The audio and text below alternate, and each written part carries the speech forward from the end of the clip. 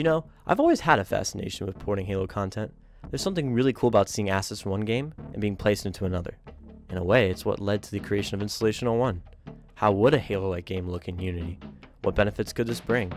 What challenges would present itself? These questions would continue to inspire me to this day, and has allowed me to learn so much about Halo and game development as a whole. I got a lot of positive feedback from my last video on the topic, and many astute viewers noticed I was using the Halo 2 Anniversary single-player model. Someone even reached out to me suggesting I do a tutorial on how to port the model into Unity. I thought this would be an excellent idea for a video. Ever since 2014, when the original Master Chief Collection launched, I longed to mess with this model myself. Every screenshot from the campaign highlighting it only made me want it more. It is an absolutely wonderful model. However, we had to wait 6 years until we had the chance to use these assets in another engine. Halo 2 Anniversary released alongside the Master Chief Collection on PC in May of 2020, and porting the Halo 2 Anniversary assets finally became a reality. This video explained the process of how I managed to port the Halo 2 Anniversary single-player Spartan into Unity. Part 1. How to acquire the model file. So, the first step in acquiring the model file is... Oh, hello Microsoft. Didn't see you there. What brings you... Oh boy. Oh right, forgot about that. So, per legal reasons, I can't actually show you how to acquire the model file itself. I will have to leave it up to you to figure out that part on your own. Although I highly encourage owning a copy of Halo the Master Chief Collection for PC before doing any kind of porting. Now with that out of the way, the real part 1. Set up the model files. Once you've acquired the assets, it's time to begin. You will need 2 essential components of the Spartan, the model data and the textures. Unity can read and import a wide variety of model formats, but the preferred model format is FBX. You can convert plenty of other formats by using Blender and export them as FBX. It also supports multiple image file types, but I personally recommend using PNGs for your textures. Now, an optional component to have is a rig for your Spartan. A rig is a bunch of bones positioned as a skeleton for your model. This way, you can easily import and or create animations while taking advantage of Unity's built-in animation tools. If you manage to find the asset with an already set up bone set, you're in business. Part 2. Importing into Unity. Importing the model and textures into Unity is pretty straightforward. You can find Unity at Unity's website to download.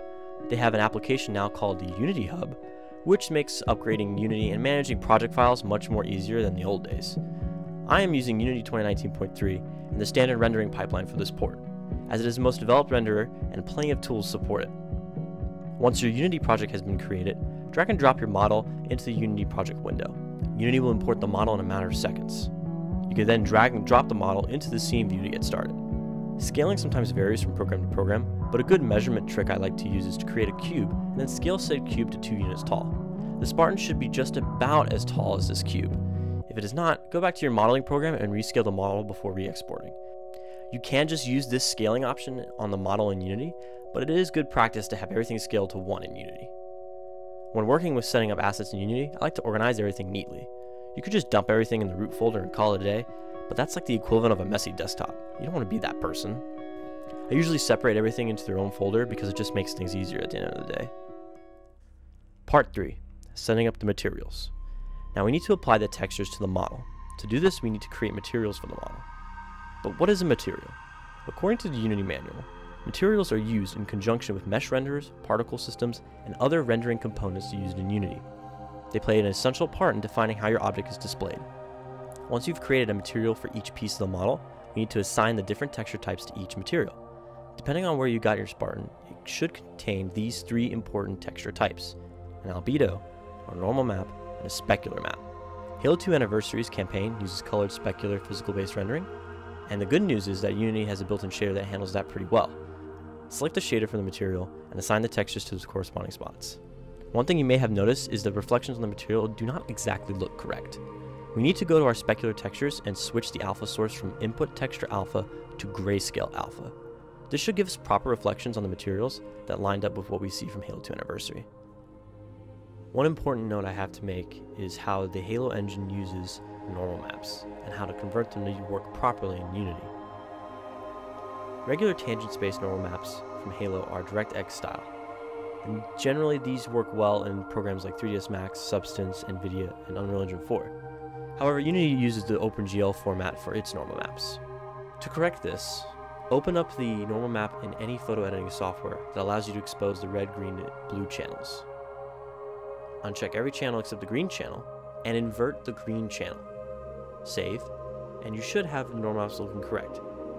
And there you have it, the single-player Halo 2 Anniversary Spartan all set up in Unity.